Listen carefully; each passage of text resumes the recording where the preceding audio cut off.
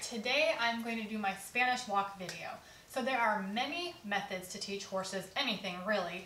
This is the way I went about teaching my horse Spanish walk. Now I've seen some people that will whack their horse to get their horse to really strike out powerfully, and that's not how I'm going to do it. I think that it looks a lot more beautiful when the horse offers something out of joy as opposed to fear or anger. So keep in mind when you're teaching your horse to do the Spanish walk that you are essentially teaching them to strike. So it's not the first trick that you should teach your horse, and you need to be mindful of other people that will be handling your horse, and not every horse needs to learn Spanish walk. So when I first start training a horse a trick, I have noticed that they have a tendency to start offering it when they start to get it, like, oh, is this what you want?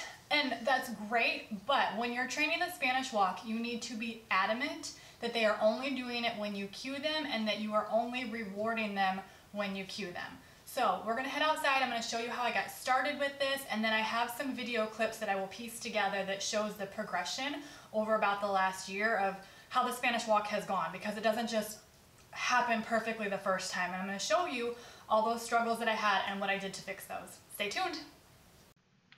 So I didn't get the first day filmed, but this is what I did. I stood him in front of a solid wall and tickled his legs like a fly would.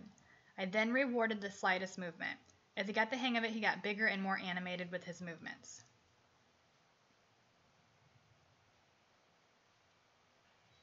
Now here we've moved out into the open and away from a solid wall.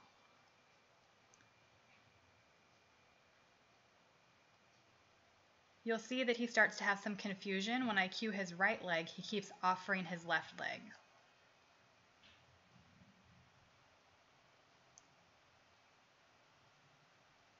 So I ignore the left leg, and what I eventually end up doing is going around to his right side to make it more clear to him,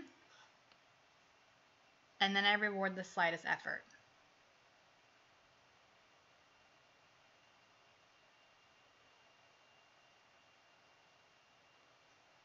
So I rewarded that even though it wasn't the best effort, just because it was an effort and he had been a bit stuck.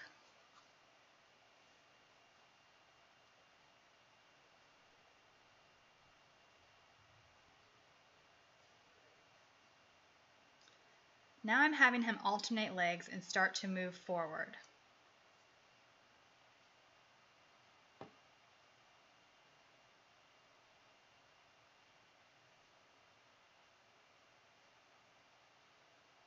And always rewarding the effort.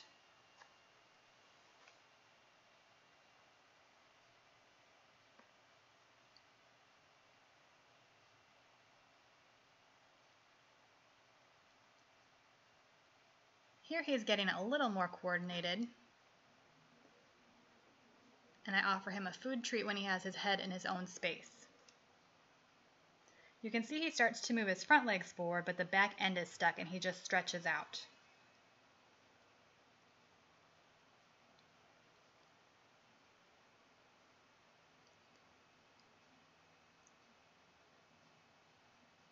Now you can see that the back end is doing better, but he still doesn't have it up underneath himself enough.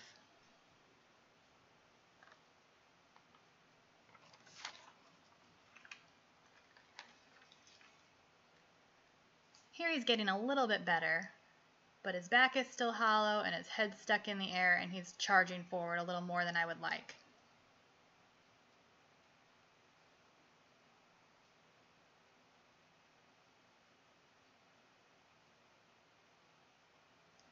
Now I ask him to bring his inside hind leg more up underneath himself. I start by tapping his leg, and then I end up physically picking it up and moving it forward.